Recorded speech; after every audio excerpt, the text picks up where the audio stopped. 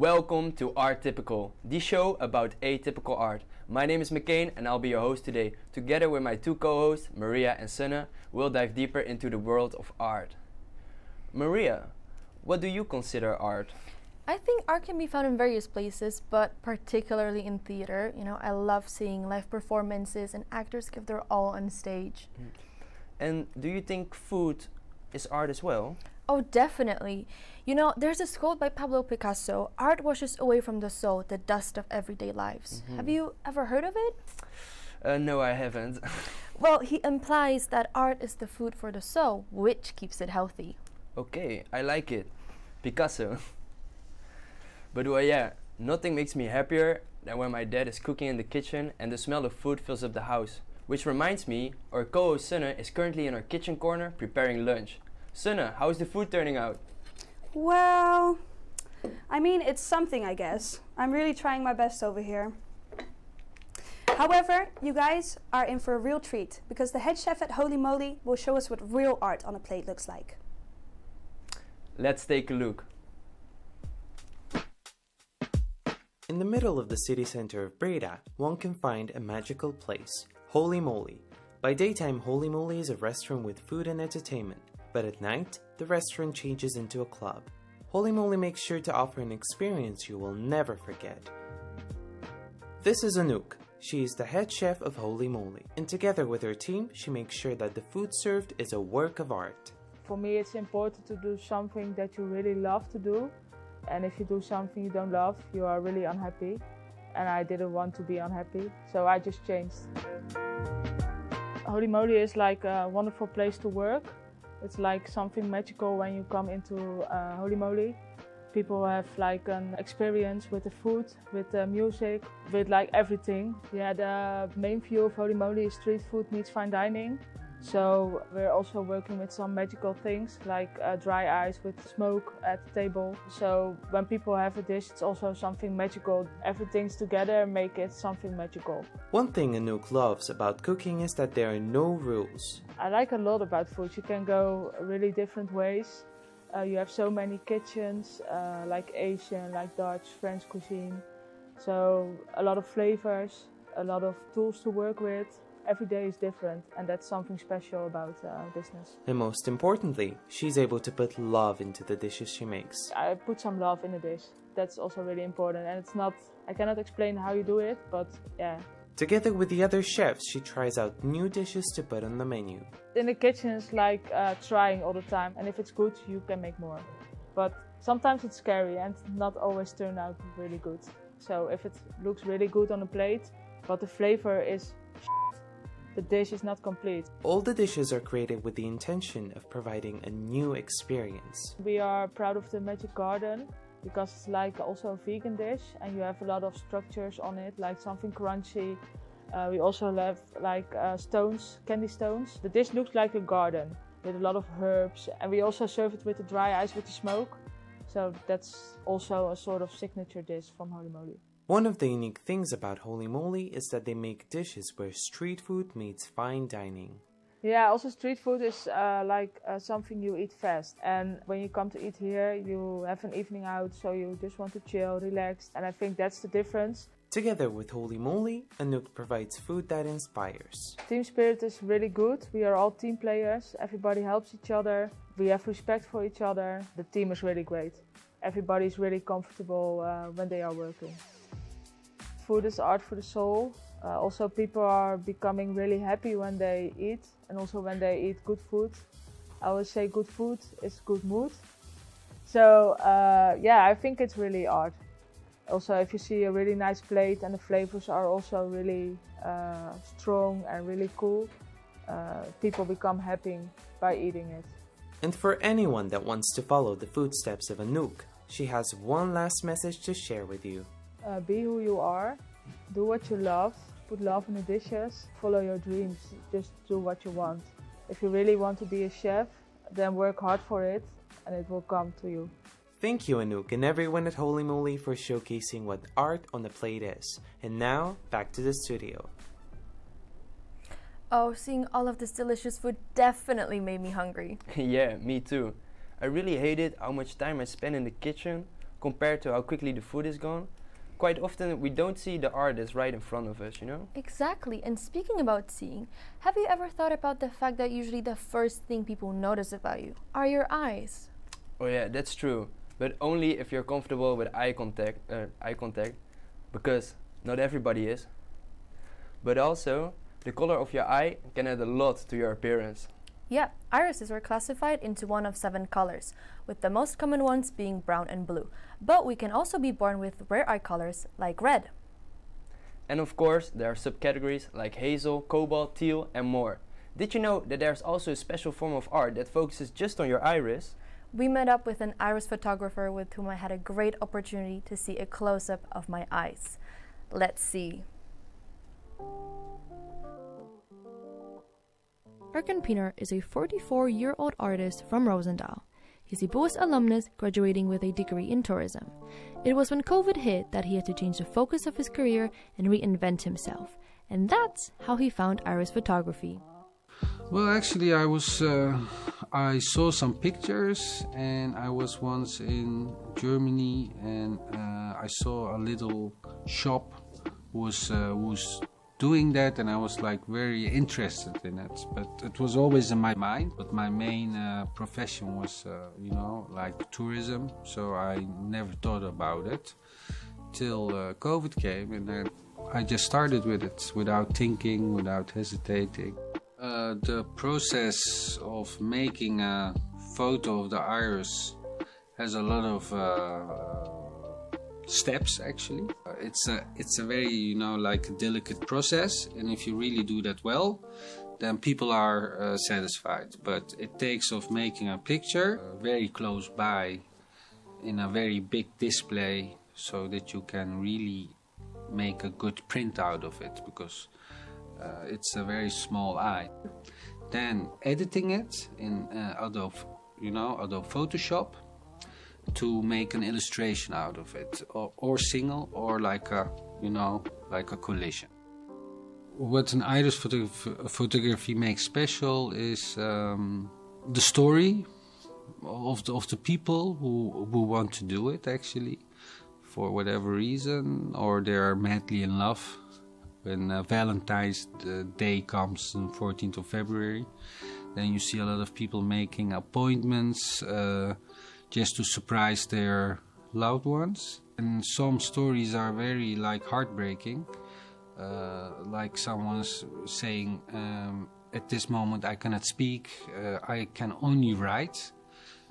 He says, I really have a couple of weeks left, and I want to give my daughter something like memories of me, you know, and my eye is also a part of that. And if you hear that, then it really makes you really think about life, you know. And families who are losing their husband because of a tumor are coming here. So you also have to do with that more and more, because it's like the eye is something unique of that person.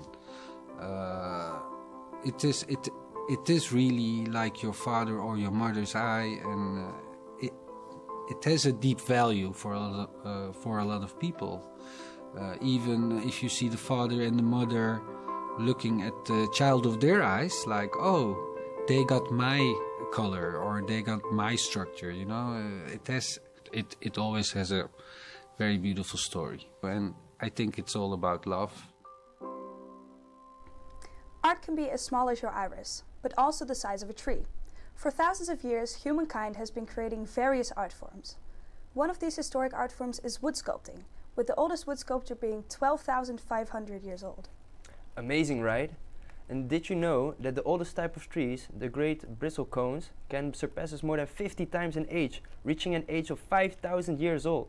It's incredible that something can reach that age. Indeed. And did you also know that the Guinness World Record for the longest wooden sculpture is 23 meters long? Really? That's Yeah. like the length of a tennis court. To gain more insight on how this craft works, we'll be introducing you to someone who's been creating wooden sculpture for 22 years. Let's have a look. Today we are visiting Zuilen in Breda. This is one of the biggest funeral homes in the Netherlands. You might think, what makes this graveyard unique? Well, let me tell you. On this graveyard you can find multiple types of art created by multiple types of artists. Today we will introduce to you the talented wood artists Hans Nijmeijer. Ik ben Hans Nijmeijer en ik ben kunstenaar wordt het genoemd, maar ik zie het meer als vormgever van sculpturen, maar ook objecten, buitenruimtes.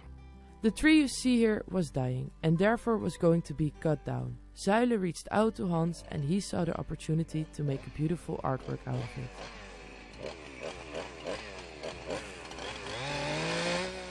Ja, het idee achter de handen is eigenlijk het loslaten. Ik probeer de handen ook een hele subtiele aanraking te geven, zeg maar. Want ja, iedereen gaat uiteindelijk dood.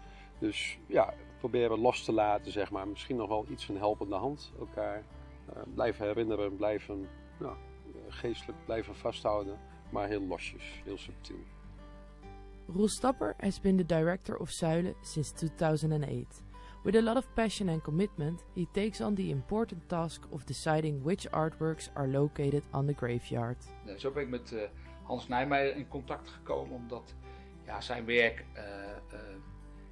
echt iets in je raakt. De variëteit die hij doet, maar vooral ook dat hij een soort toegepaste kunst maakt. Dus je kunt hem vragen om iets te ontwikkelen en hij geeft daar zijn eigen draai aan. Dus, en dan wordt het echt kunst, maar hij kan zeg maar die symboliek die wij willen, kan hij heel mooi verbeelden. En daar is hij op dit moment mee bezig met die moerassiepres van bijna 5 meter hoog. Roel places great value to the art in and around the cemetery park. Daar kun je weer zeggen dat het heel fijn is als mensen een stukje erkenning en herkenning vinden. En ook dat perspectief waar ik het net over had, dat zien we al. Ik ben niet de enige die dit verlies heeft geleden. Er zijn er meer. Er zijn mensen die blijkens de kunst snappen wat ik nu doormaak en die me daardoor door die herkenning helpen. Every day, Zuilen has a lot of visitors, but sometimes a visit can have an extra special meaning for someone. De eerste dag dat ik begon was ik met de boom bezig en op een gegeven moment kwam er een oude mevrouw bij mij staan en vroeg wat ik van plan was met die boom. Ik zei, ik ga er een beeld van maken van 2 handen, dus ik liet haar de tekening zien. En ze was een tijdje stil en ze kijkt me aan. Ze zegt van want ik heb het graf van mijn man hier uitgezocht, speciaal bij die boom. Omdat ik die boom zo mooi vond, maar die werd weggehaald. En ze zegt maar, ik ben op dit moment een schilderij aan het maken. Van een hand die uit de hemel komt, mijn man. En een hand die vanaf de aarde naar hem uitstrekt. En ik had echt zoiets van, nee, dit kan niet. After 3 weeks of hard work, the wood sculpture of Hans has finally been completed. In between other creations like the Van Gogh garden and the Sisters tree, the 2 hands have their own special place at the Van Zuilen graveyard. Both Hans and Roel are satisfied with the final result and would love to work together again in the future.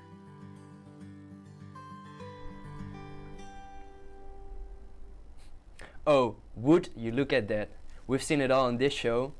We've been showing you various art forms, but now we'd like to show you the art of our subconsciousness. I recently got some more experience regarding this. Join me in the magical world of illusion. Today we're in Merchten, Belgium, and we're about to meet a very special man to introduce us to the world of hypnosis. I'm Patrick Picard, and I'm a hypnotist from Belgium. I think it was my grandfather that inspired me. I heard when I was a little kid, I did a lot of magic tricks, and my grandmother told always about her father, and he could also do some magic, but he also could hypnotize people. And I think those stories, they intrigued me, and then I started to read a book, and now I have about 1,500 books about the topic.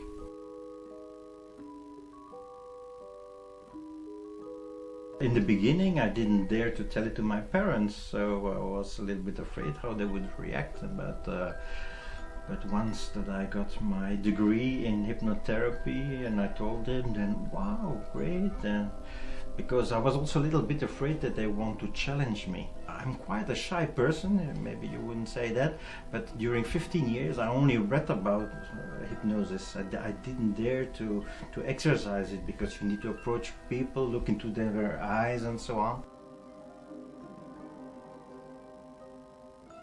since the beginning of humanity, I think people are intrigued by what people don't understand. So the supernatural things, magic tricks, optical illusions, they always, especially kids, but also of course adults, people concentrate on an image, but that's real, that it becomes real for the mind. Jongens, nou, probeer maar tegen te dichten. Probeer maar tegen te dichten. En slapen. Dan gaan we lekker terug dieper, die hoofd valt naar beneden. Dan gaan we lekker dieper ontspannen. En alles is los en ontspannen. En voel je zalig. Eventjes je hoofd aan raken, eventjes arm opzij doen. Ja. Je hoofd een beetje naar boven. En kijken naar die hypnose is. Weer, eentje die wakker. En slaap, en slaap. En dan weer te focussen. En ontspannen.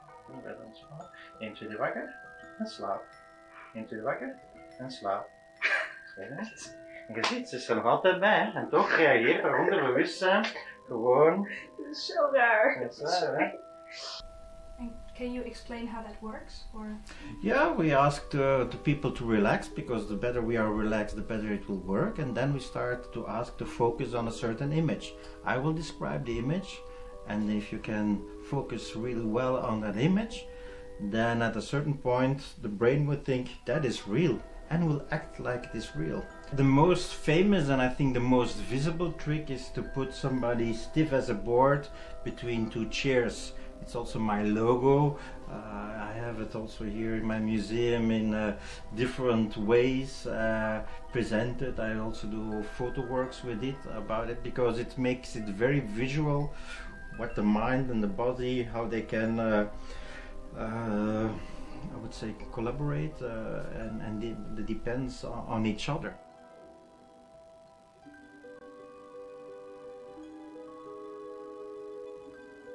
My plans are to link hypnosis and more to the world of art. You have the classical shows that everybody knows. You have the therapy where people are helped with hypnosis. But I think there's a way to present and to, I would say, to make hypnosis discussable by artworks. So I'm now focusing also on that. I also developed a game about hypnosis. So I'm looking always to find new ways that people talk about hypnosis.